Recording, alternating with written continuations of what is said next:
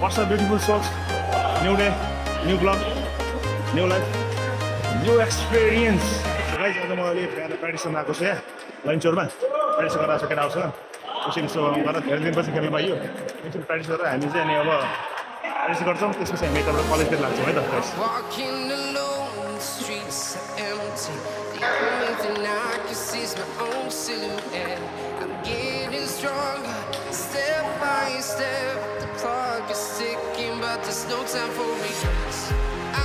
Practice गर्न लाग्यो एकछिन खाली गर्न जति हुन्ला पसिनै आएको छैन यार दिनपछि खेल्नु हो कि अब चाहिँ एकछिन प्र्याक्टिस गर्छौँ त्यसपछि आई थिङ्क यहाँ नेसनल प्लेयरहरूको ट्रेनिङ हुन्छ अनि त्यसपछि चाहिँ यहाँबाट हामी लाग्नुपर्छ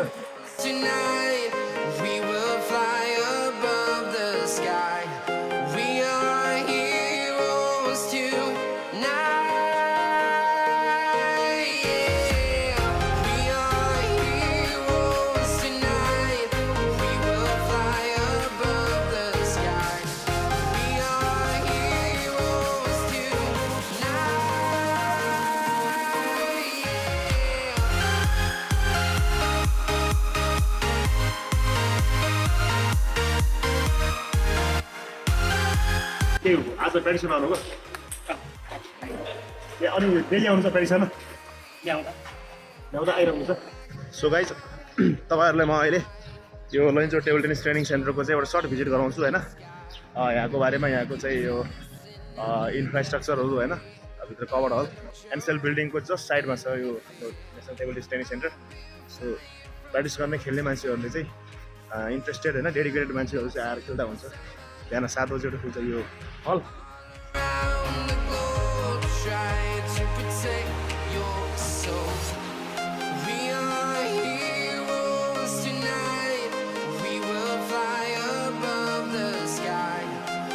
यहाँ चाहिँ म्याच भएको बेला सबले हेर्न सक्छ नि यहाँबाट होइन you can see guys player are playing अब कति होइन यहाँबाट म एरियल सर्ट देखाउँछु तपाईँहरूलाई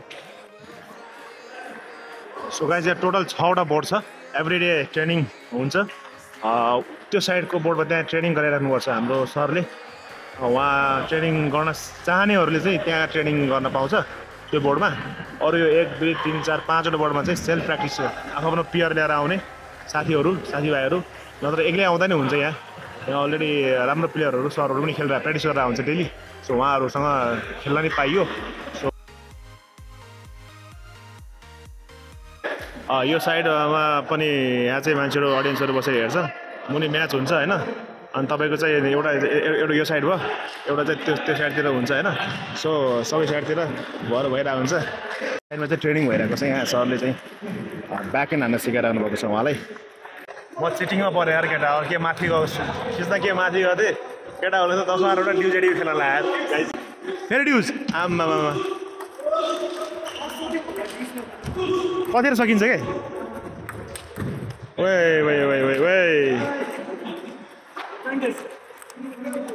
अब ल्याम है पोइन्ट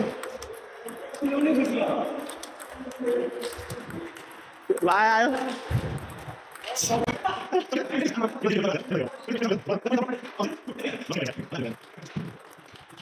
अब चाहिँ ब्रो अब चाहिँ पोइन्ट ल्याउनै पर्छ है अब अरे यस भयो होइन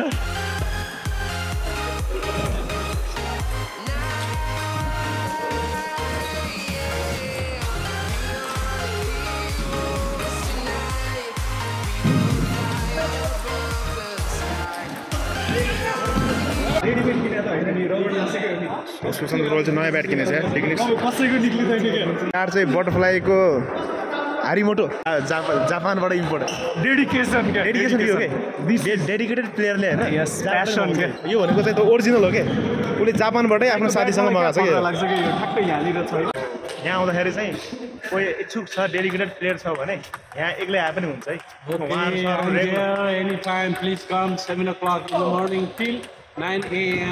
एकदम रेगुलर डेली आउनुहुन्छ उहाँ यहाँ आएर चाहिँ खेल्दा उहाँले चाहिँ आइडियाहरू दिने एडभाइस दिने गर्नुहुन्छ त्यही हो टेबल टेनिसलाई माया गर्नु टेबल टेनिसलाई कोही सिक्ने इच्छुक छ भने एकदम लैनचौरमा आएर कुनै पनि टाइममा 7 देखि 9 बजीसम्म आएर खेल्न सक्नुहुन्छ every day no problem accept Saturday please do कम हाम्रो नेपालको लागि एकदमै ऐतिहासिक विकेट भएको थियो अब हामी 6 जना टिम गएको थियौँ नेपालबाट एउटा कोच 5 जना प्लेयर सबैले राम्रो पर्फर्मेन्स गर्यो त्यसमा पनि अब हामीलाई भगवान्ले साथ दिएको हुनाले हामी डबलमा चाहिँ रक्त मानन्दर र राजेन्द्र दुलाल चाहिँ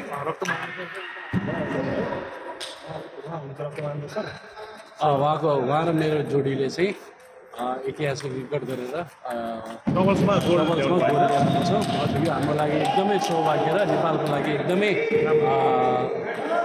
आउने जेनेरेसनलाई एउटा चाहिँ इन्सपिरेसन पनि भयो लेसन पनि हो एउटा लेसन पनि भयो एउटा पार्ट अफ इन्सपिरेसन पनि भयो कि अब नेपाली प्लेयरहरू पनि बाहिर इन्टरनेसनल अरिनामा गएर होइन इन्टरनेसनल अब अरू देशहरूसँग खेल्दाखेरि अब यतिको राम्रो नतिजा ल्याउन सक्छ भन्ने कुरा तपाईँले प्रुभ गर्नुभन्छ यो नै सबैभन्दा ठुलो कुरा एकदम त्यसले गर्दाखेरि चाहिँ आउने जेनेरेसनहरू भाइ बहिनीहरू हामी जस्तो म जस्तो यङ्गस्टरहरू भयो होइन हामीहरू चाहिँ इन्सपायर हुन्छौँ कि यसमा चाहिँ कुनै दुई मात्रै छैन त्यही भएको हुनाले टेबल टेनिसमा कुनै पनि एज बार हुँदैन यो चाहिँ बच्चादेखि लिएर बुढासम्म पनि खेल्न सकिन्छ त्यसको लागि चाहिँ कुनै पनि त्यो फिल गर्नु पर्दैन कि any as can play the table tennis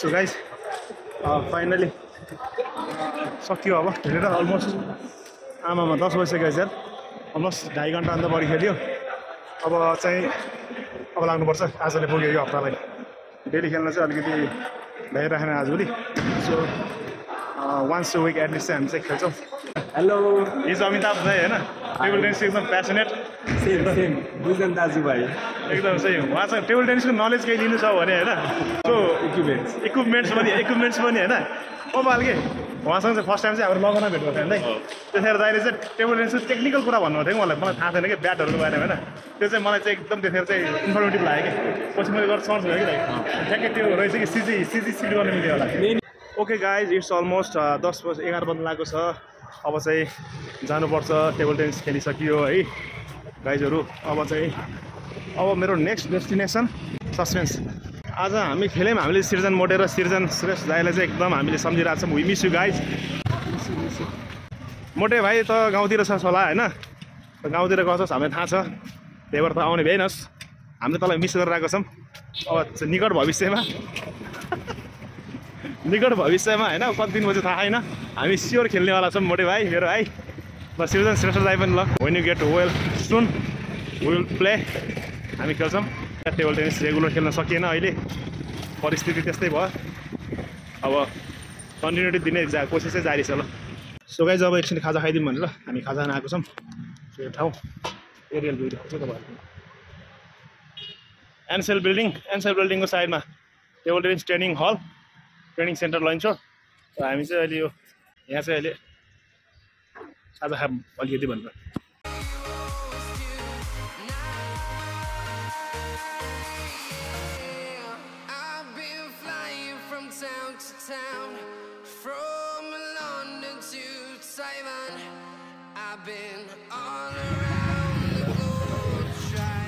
guys यो एनसेल बिल्डिङ है पहाडीबाट चाहिँ यस्तो हेर्दा आमा मुन्टै बङ्गाउनु पर्छ यार माथि यार एनसेल बिल्डिङलाई हेर्दाखेरि यार ओ माई गड एकदम ठुलो इन्फ्रास्ट्रक्चर छ यार बिल्डिङ साथीले भित्र जुत्तै छोडेछ कि भित्र छोडेको कि बाहिर छोडेको त्यसले चाहिँ कन्फ्युज छ भित्र गएर हेरिरहेको छ उसले अनि त्यसपछि चाहिँ अब जुत्ता ल्याएर चाहिँ हामी चाहिँ लाग्छौँ अहिले अपकमिङ नोटिसहरू के छ त हेरौँ है त के छ प्रथम राष्ट्रिय खुल्ला जुनियर टेबल टेनिस प्रतियोगिता कहाँ छैन त उतै त्यहाँ खाना खान आउँछौँ क्या सुन्टेले खाने समय जुत्ता छोडेको छ हामी त्यहाँ गरेर जान्छौँ प्रथम राष्ट्रिय खुल्ला जुनियर टेबल टेनिस प्रतियोगिता 2080 स्वाभाविक हुँदा यो चाहिँ अब यो हुन लागेको रहेछ junior Madan Bhandari sports एकाडेमीले I think गर्न लागेको रहेछ यो भन्छ अब अपकमिङ टुर्नामेन्ट चाहिँ junior table tennis all Nepal रहेछ ल यो अब दोस्तले अब स्कुटी निकाल्यो स्कुटी त मै चलाइदिनु पर्छ कि यार लाइसेन्स त छैन त्यो पनि साथी पछि अलिकति कन्फिडेन्ट आउँछ कि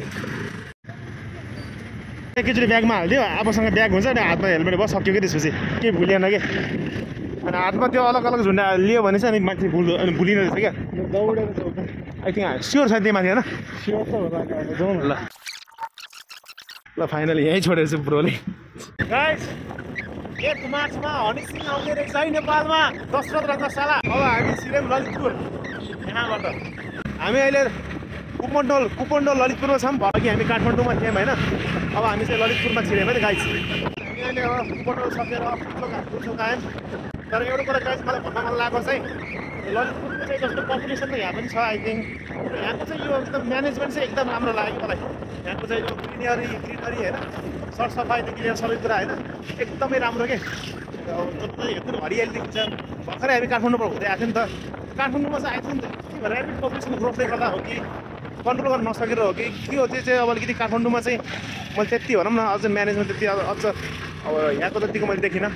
अनेस्टली भन्नुपर्दा त्यो चाहिँ गल्ली तपाईँको हुन्छ नि वेस्ट म्यानेजमेन्टदेखि लिएर पल्युसन म्यानेजमेन्ट होइन सबै कुरा एकदम कन्ट्रोलमा छ कि है ब्रो। काठमाडौँमा तर चाहिँ एकदम क्याओस छ कि पुरै। एडमिट कार्ड आइसकेको हुनुपर्छ आजसम्म त। एडमिट कार्ड लिएर चाहिँ म त्यतैबाट अनि म फर्किन्छु घर। अनि इक्जाम पनि आइरह बोर्ड इक्जाम हो अलिकति प्रिपरेसन पनि राम्रो गर्नुपर्ने हुन्छ। सो गाइज अहिले चाहिँ म घरको आएँ। घरको चाहिँ one of the busiest road हो यो। अहिले चाहिँ यो फ्लाइओभर बन्दैछ यहाँ चाहिँ। घरकोमा चाहिँ जाम चाहिँ अति हुँदो रहेछ। क्यान सी गाइज यहाँ पुरै कन्स्ट्रक्सनको कारणले गर्दाखेरि पुरै त्यो ग्रिन पर्दाहरू दुवै साइडतिर लगाएको छ। यो आई थिङ्क कटार हुनुपर्छ कटार। यसको भुँडीमा ठुलो अक्षरले कतार लेखेको छ हेर्नु है। यसको भुँडीमा हेर्नु त प्लेनको इमिरेट हो यो। गाइज म अहिले कलेज पुगेँ। अब चाहिँ म एडमिट कार्ड लिन्छु होइन। एडमिट कार्ड लिएर चाहिँ म कहाँ जानुपर्छ? एडमिट कार्ड सेक्सनमा तलतिर जानुपर्छ होला आई थिङ्क।